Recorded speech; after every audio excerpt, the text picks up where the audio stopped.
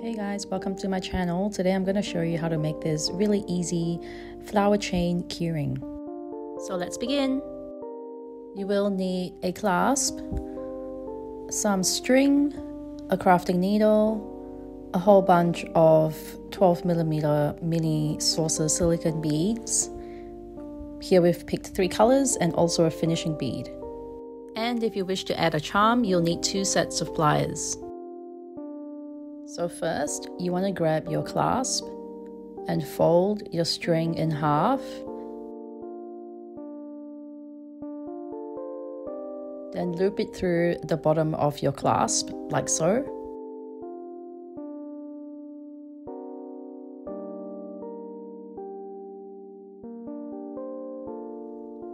Next, set your clasp down and split your string into 2 parts, left and right. And on the left string, bead 3 beads. Make sure that before this you've decided what your color scheme will be. So in this case, I've decided that tan would be my first flower color.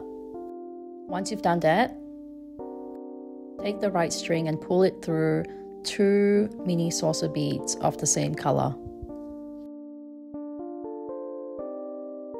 So to make that flower shape, you will need to put your right string through the bottom of the last bead on the left string.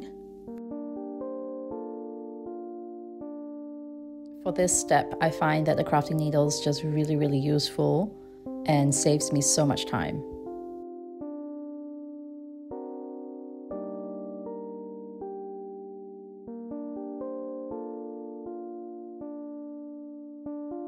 Once the string has gone through the hole of the last bead, make sure you pull both ends of the string tight and make the necessary adjustments so you have a flower shape.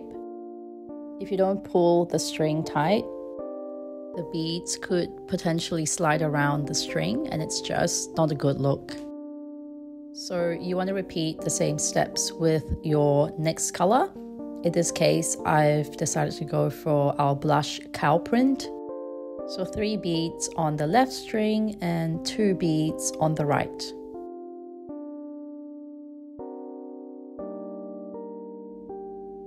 And again, grab your crafting needle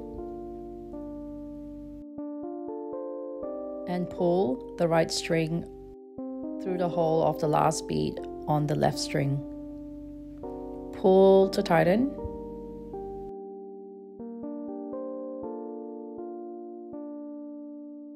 And you'll want to repeat the same steps for the last color.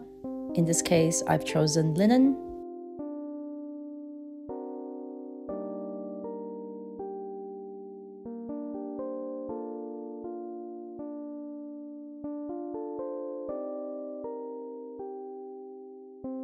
Once the last flower is done, make sure you grab both ends of the string and give it a last final pull to make sure it's tight.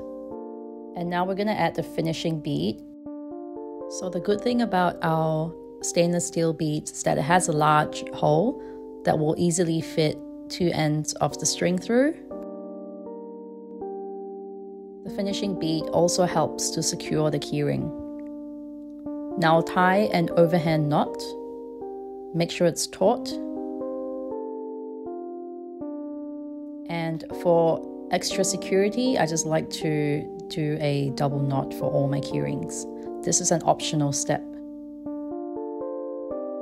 Snip off the ends and you have your keyring.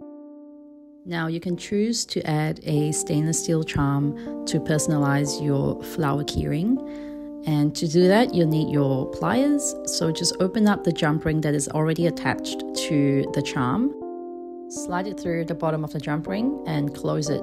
Make sure the ends of the jump ring are flushed, otherwise there's a chance that it'll fall off. So we have a large selection of mini saucer beads, and these are just a few of the best-selling colors that we have.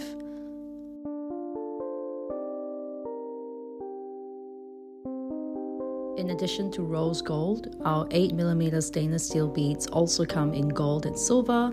Alternatively, you can use our 12mm shiny acrylic beads to go with your flowers.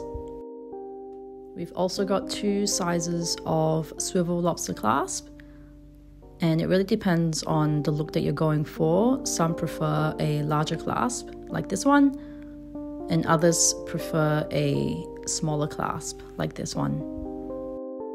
The choice is yours. We've also got 9 different types of stainless steel charm designs, and they're all really meaningful, so please be sure to check them out. Thank you so much for watching this tutorial. I really hope you found it useful, and if you did, please like, comment and subscribe for more tutorials coming at you.